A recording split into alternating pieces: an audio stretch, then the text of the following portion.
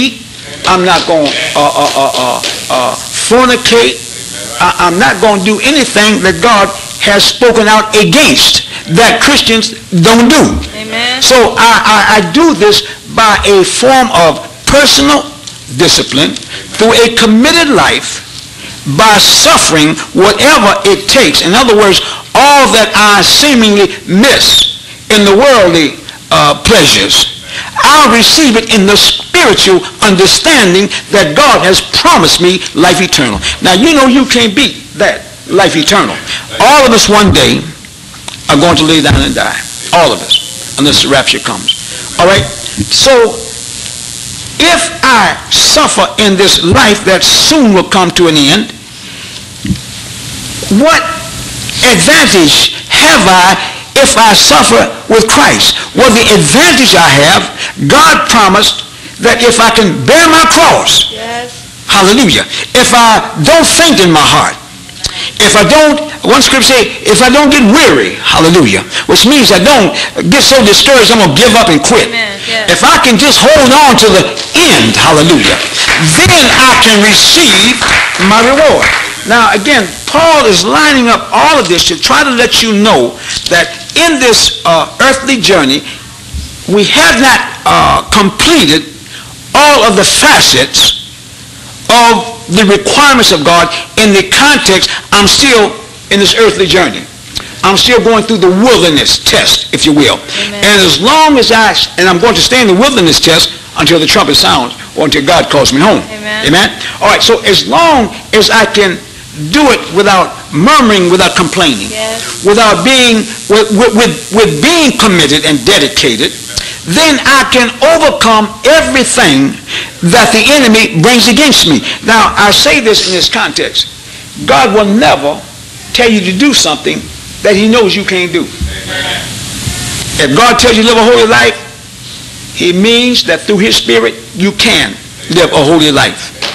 It's not by might nor by power, but by my spirit, saith the Lord. So you have to understand the importance of being committed to this life by a spiritual walk with the Lord. And the spirit man, as I've told you often and many times, the spirit man always dominates the carnal you. Yes. Though we walk in the flesh, spirit and flesh together in the individual bodies, nevertheless, I'm going to lean on the spirit to guide me and not the flesh.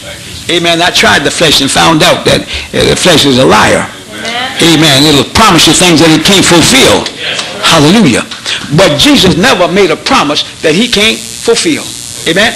All right, so we have to understand that the victory only comes by transcending from the flesh to the spirituality of godliness. Now, Paul says, I haven't attained yet. Let's take note now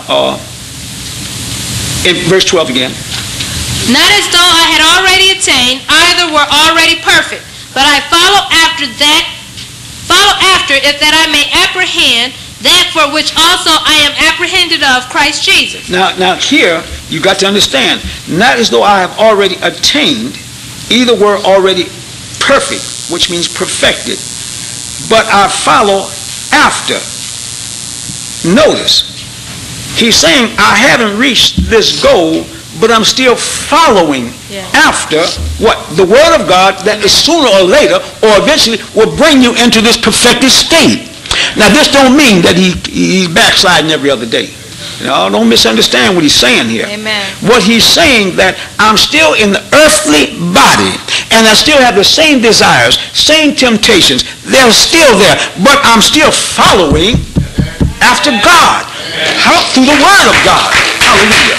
Now, don't let the devil try to trick you and make you think that I can go ahead and mess up because Paul said, I'm not perfected yet. No, Amen. You got to understand. You got to rightly divide this. Yeah. He ends this by saying, I haven't received perfection. None of us have. But nevertheless, I'm still following according to the statutes, to the instructions, to the doctrine.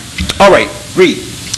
I pressed, brethren, I count not myself to have apprehended, but this one thing I do, forgetting those things which are behind. Now notice, I count not myself to have apprehended, But the one thing I do, Yes. forgetting those things which are what? Behind. I'm not going to look back at the past. Yes. Now what he's saying, I can't go back into that past life. I can go back to smoking, to drinking, amen, to chasing after this one and chasing after that one. I can't do that no more. Well, that's all in the past. Yes. I'm a new creation now in Christ Jesus. Amen. A man called me today, been watching the telecast he said for a couple of weeks, and he wants to come to the church. He said, now I got a habit. He said, I smoke.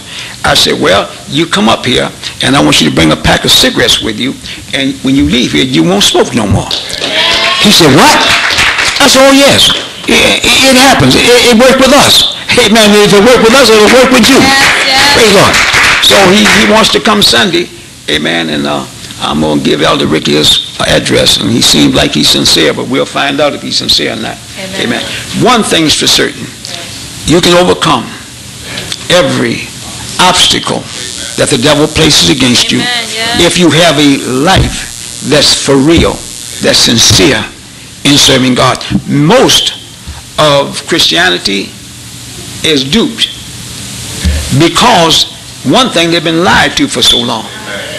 And then when someone comes with divine truth, it hits them so hard they don't want to accept divine truth. But one thing is for certain, the Bible is either right or the Bible is wrong.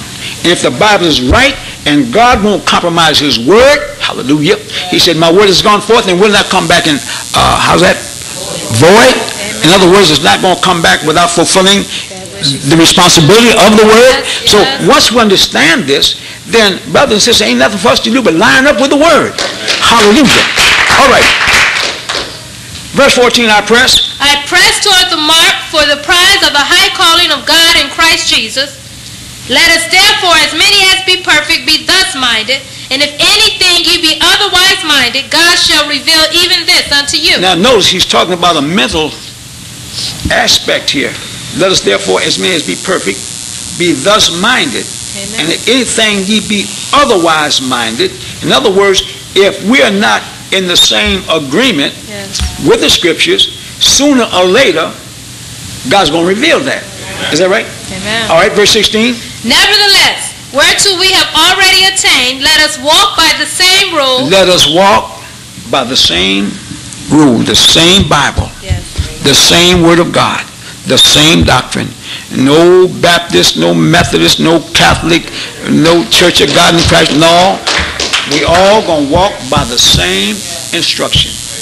Head covering is for the sisterhood today, and it'll be for the sisterhood in all churches. Amen. Till Jesus comes back. Praise God. So we can't divide up God. Yeah. Well, we all going to the same heaven. You do your thing, the Baptists do their thing, and Seventh-day Adventists do their thing, but we all serve the same God. No, we're not all serving the same God. We serve the same God by being in one agreement, with the Word, because God's intent of purpose for his people is through his Word. And this is why Paul said that we be of one accord, that we be in agreement. Amen. Speak the same thing.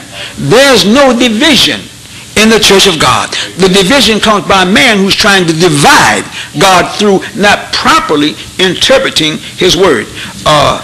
Now, some have told me about the Passover. Do you keep the Passover? Well, yes, we keep the Passover, but not in the context in which some churches call the Passover.